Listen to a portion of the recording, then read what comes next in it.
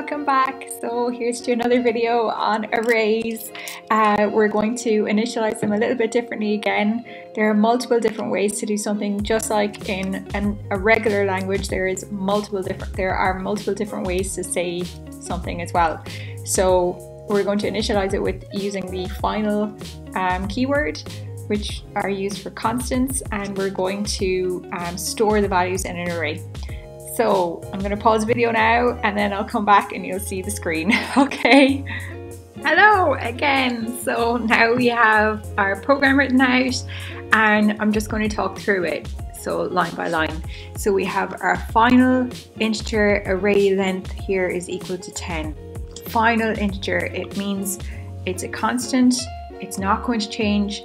Final will give you an error if you try and modify it. You will get an error, and the error is cannot assign a value to final variable, and the variable name is array length. It's good programming practice to have constants in capital letters.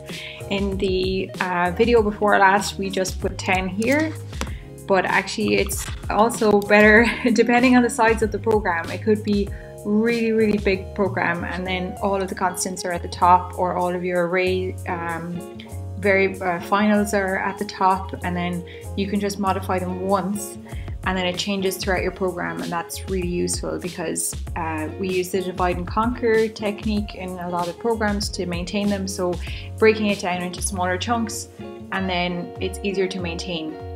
Also for software reusability, if you're using the same final constant in multiple arrays throughout your program, and if you have to change it, it'll basically cascade change all of them together. If you're going to just change 10 here, then it will change it all the way throughout your program, which is really useful.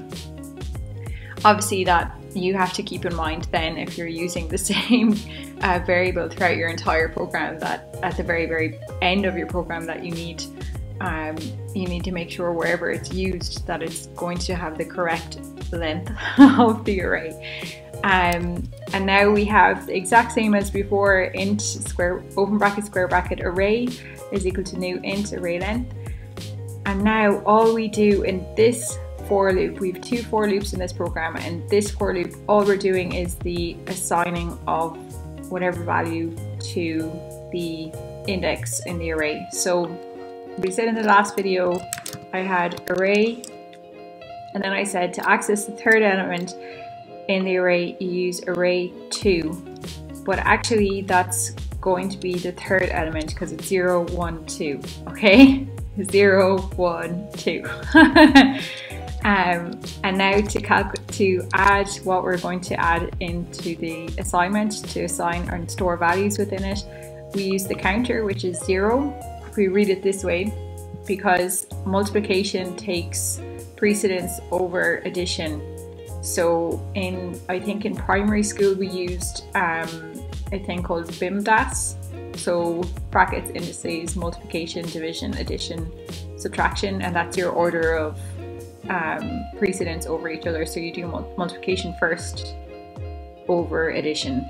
So if we have 0 multiplied by 2 is 0 plus 2 is 2. So when the for loop goes once round, it's going to be 0 as the index and 2 as the value. The next time around, it stores 2 from the previous time. So we have the 1 here is your counter, because the first 0 was the first time and the second is 1. So 1 multiplied by 2 is 2, plus 2 is 4. So we have index 1 is equal to 4, and so on and so forth until it gets to the 9th element, which is the 10th array 10, which is the 10th element, but it is the 9th index. And then all we're doing here is the exact same as the previous program. So we're printing out our index and value as our placeholders, percentage %s, and then just format modifiers here. And then we have again another for loop Again, with counter, less than array.length, that's really important. You cannot use less than or equal to when you're referring to this, because it will give you an error for out of bounds. System.out.printf here, and then we have counter, which is going to be 0 to 9, and then whatever the value is from the array counter, which is up here, which we've already assigned here. Okay, that's it for today. The next video we'll talk about bar charts and do another array. We're going to stick with arrays for a little bit. It's really important. It's important for also improving our programs as we're going along. We're going to do an enhanced for loop.